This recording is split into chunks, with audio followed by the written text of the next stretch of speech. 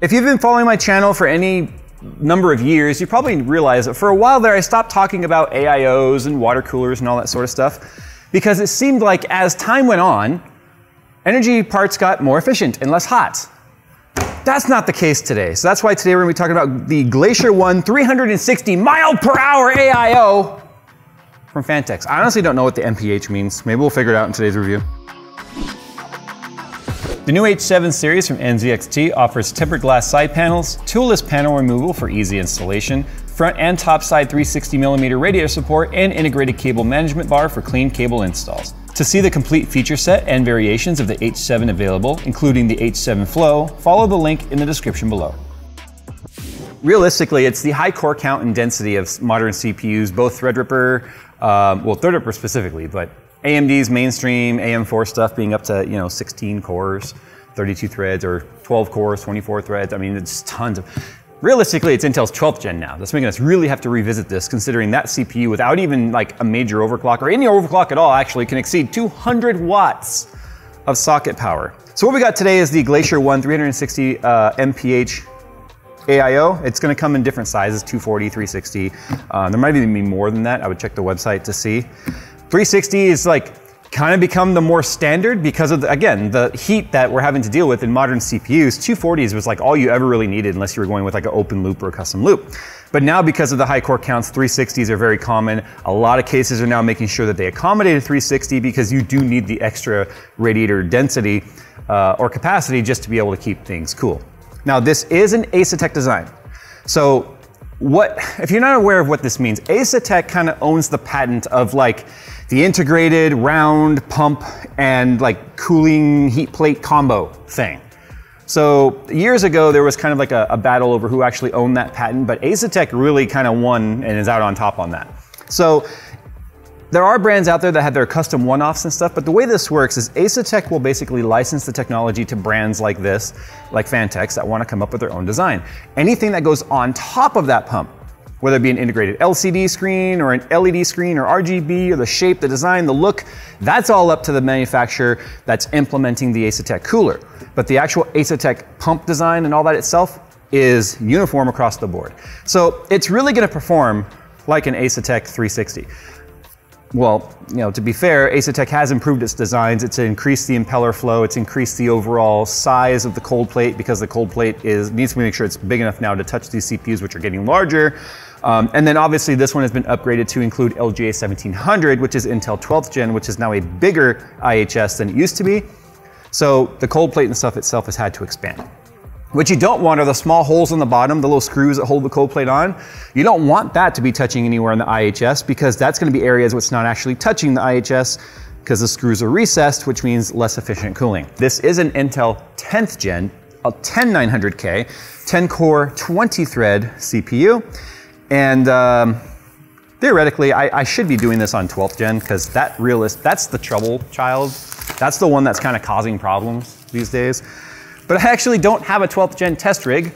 That's something we're gonna have to be building here in the near future. 12th gen to me is kind of a one-off in that if we are, and this is a little side rant, if we're doing testing and stuff, what we would then really be testing in terms of gaming performance and cooling and all that is very specific to the 12th gen. Like how does the E-core and P-core operate in that particular workflow? Like how's it handing off? How's the task scheduler working? The heat in 12th gen is like the highest amongst all the desktop CPUs right now, and that's gonna be very specific to that CPU. So I still feel like in terms of trying to hit the broad spectrum of people and how they would be affected by certain things, I still found 10th gen or AM4, like our 5900 or 5950X and 5900X builds to be more like indicative of what people are experiencing. But as time goes on, we're gonna obviously have to update our testing methodology on that. So one of the ways you end up taking an Asetek cooler and making it hundreds of dollars is you add things like LCD screens and fan controllers and control boxes and all that stuff. Phanteks, on the other hand, has kind of just gone the more simple route where they basically just have, well, not the most expensive packaging, but this is perfectly fine. Just an RGB top on there. It's nothing crazy. Okay, and in terms of sizes, we do have a 240 MP, a 240 MPH. Oh, the difference is the halo fan. So that's where the H is. H is a Halo fan. So we have 240, 280, and 360. Those are the three sizes available. And of course, we have the bracketry and such to support any of the different types of builds that we have. So this is the Halo right here. So these mount to the fan. So the RGB is actually not part of the fan. It's part of this thing that you put on the fan, and it's just an RGB ring in there. And it is a JST connector with a piggyback. So you can piggyback them, so you only have to worry about one JST input. One thing I want you to notice too is how short the cables are. With a built-in splitter, this is gonna keep things nice and tidy on your AIO. So you're not having to like zigzag the wires and zip tie them all tight and have a big bulge of wires back here. You can actually plug these in. These are very Stormtrooper-y. I love white and black builds. I know white builds today are almost like, how solid white can we get it? But I've always liked the Stormtrooper look. And the black rubber standoff is nice. And you know why I'm happy about black rubber standoffs here? White rubber turns yellow over time. So even if it's just sitting in your system not doing anything other than just cooling and not moving, it will turn yellow over time. So the black on there is kind of nice to see. Black cables too. So you could really tie in a Stormtrooper theme on that if you wanted. Whoa, that's like a speckle. So the paint on this radiator is unlike anything I've seen yet on a white build. It's actually got like a flake in there. It's almost like a metallic or a pearl. It's also very polished and very smooth. That's actually really cool. And then this is the Asetek part. It says Phanteks, but it's Asetek. So if you were to take this pump and compare it to an older Asetek, you would notice it's bigger. The cold plate itself is also a little bit larger, but see the screw holes? That's what I was talking about. Like those screw holes are what you technically don't want touching the IHS because those screws are not gonna be touching the IHS, or there's an extra transfer that has to take place between IHS through screw through cold plate, and it's not very efficient.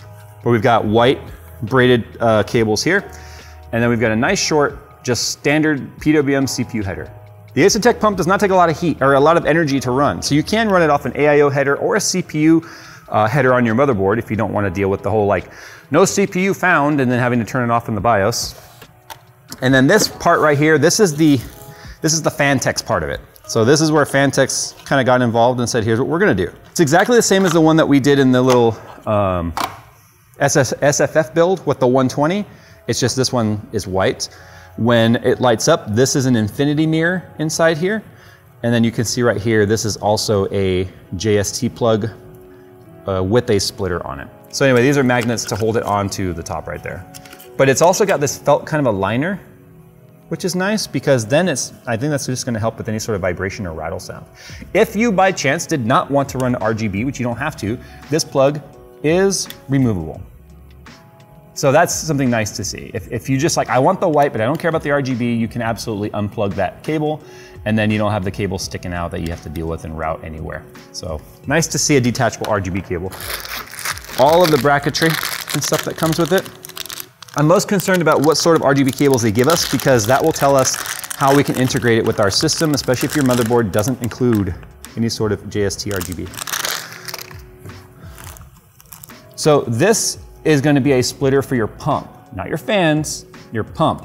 Because if you're going to be plugging this into the CPU header and you still have something else that you want to have running off of that header, or a high amp header or whatever, these pumps do not use a lot of power, so you should be able to run multiple, like a fan if you want, and the pump off of it. That way you can have, let's say, the fans and the pump running off of the same PWM circuit, so that way they can speed up and slow down together. You just run the splitter.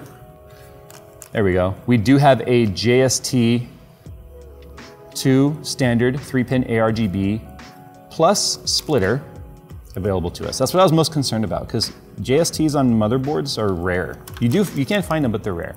Then we get a fan extension cable. So this is going to be perfect for our radiator fans because we need to extend off of those short ones.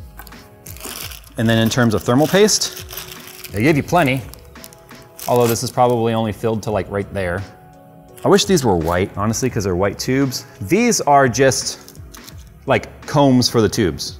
So you can keep the tubes together so they're not like, you know, in your system like crazy like that. Intel retention plates, AMD retention screws, Intel retention screws, radiator screws, and then standoffs for Intel. So let's do this. Let's go ahead and assemble it. Let's get it in our test rig and let's throw some Cinebench at it. This is an overclocked rig. It'll be a pretty good indicator of what kind of normal temps to expect on a system that does not require the power of a supernova to run. So, I mean, the daisy chaining and stuff's a nice idea, but it's still kind of a jumbled mess. And I have a lot of zip ties on here because these fan cables are a little too long. Like, I know what they were doing, but it's almost like they're one connector too long on each one. So by the time you get to the end down here, you got this piece you've got to fold over. And then with them all being black, if any of it's hanging down or looks like crap in your case, it's gonna be very noticeable if it's in a white case. When you look at it from this perspective though, it really isn't bad. It looks pretty good. These are set to pull because of the way that this particular test bench is.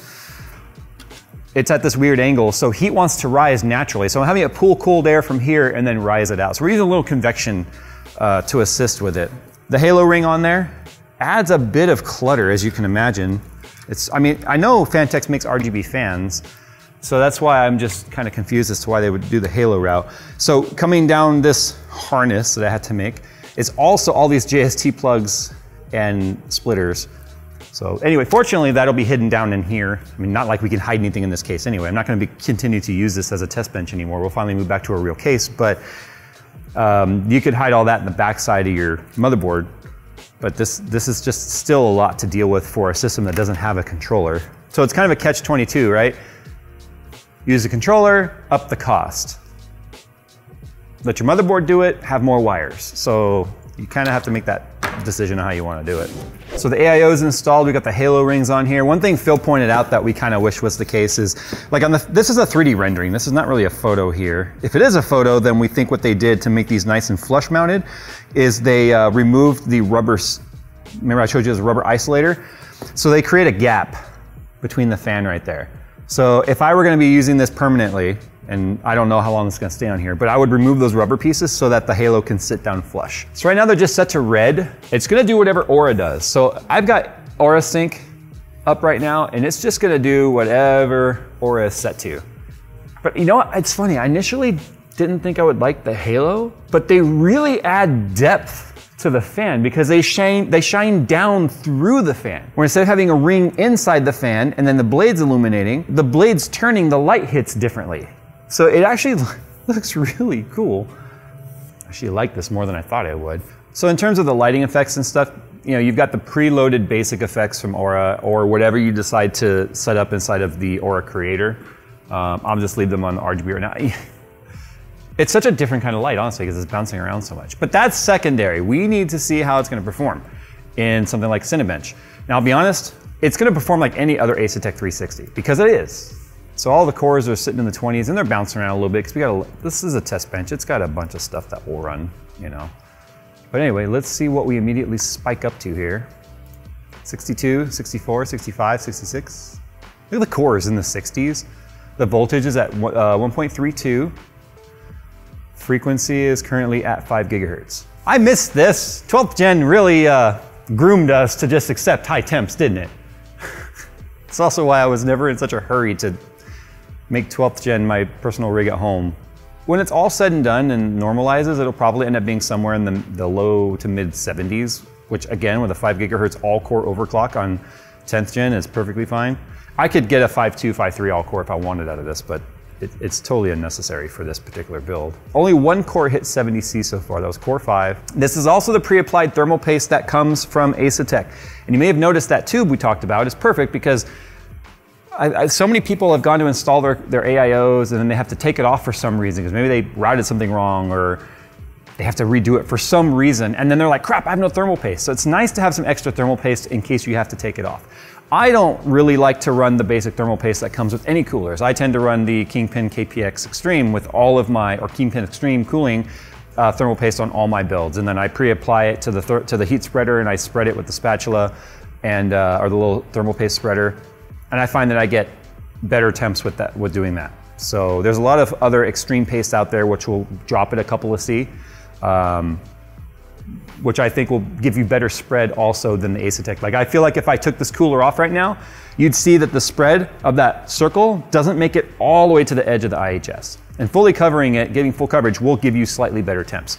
But as it is right now, we're still sitting here in the 60s. Our hottest core hit 71. over the course of maybe a half hour or so, we would end up getting a couple degrees higher than that. Like I said, probably low 70s. And this is also the best case scenario where it is open air. So what we're testing when we do this, and by not putting it in a case, is we're not testing how much does the case affect the cooling of the cooler. We're testing how much does the cooler affect the temps of the CPU with nothing else affecting the cooler itself. So like the fans right now are also running at 100%. Not hearing any crazy motor whine or buzzing. They're also nearly perfectly horizontal, which is the best case scenario. We're at a little bit of an angle. This is also, with the tubing the way it is, not exactly the most ideal setup because of the fact that air can gather in the tubing here. But we've been running AIOs on this test bench now for almost 2 years, and we've never had any sort of issues with sublamination or air getting its way into the pump and then causing us any sort of cavitation or issues with the cooling, because it would just sort of settle up here anyway. But what you don't want is the pump to be at the highest point. As long as the pump is at the highest point, it will all work fine. Not to mention this loop didn't really have much sloshing when I shook it around, so that means it is filled pretty high. There's gonna be a slight amount of air in there. You can't get all the air out ever, but it's not gonna be causing a problem for us. If it started making sloshing or swirling noises, then that would mean that we could potentially have an air problem. These are sealed systems. There's no way to refill them. There's no way to top them off. Once they start doing that, if any evaporation does take place through the loop, then it's time to replace the unit. Anyway, through all that talking, our package maxed out at 71. It's currently at 69. Clearly, I would have no issues whatsoever running this on a 10900K or any sort of Ryzen system or even a 12th gen and feel like I'm gonna have any sort of cooling issues. So there you go, guys. That has been the Glacier 1 360 MPH, or 360 miles per hour. Comes in black and white, 240, 280, and 360 variants, both with and without the halo. If it has the H, it has the halo. If it doesn't, it doesn't have it, which will also bring the cost down. And the 360 clearly would be able to cool your CPUs without any problem. Can't speak for the 240s and 280s because I haven't used them, but I can tell you based on thermal capacity of these loops and the thermal needs of anything under 12th gen, you'd be just fine. 12th gen, you'd probably not be able to do any sort of overclocking. In fact, you'd probably have to go in and start doing some undervolting even with a 360. But that's just the way 12th gen is. All right, guys, thanks for watching. And as always, we'll see you in the next one.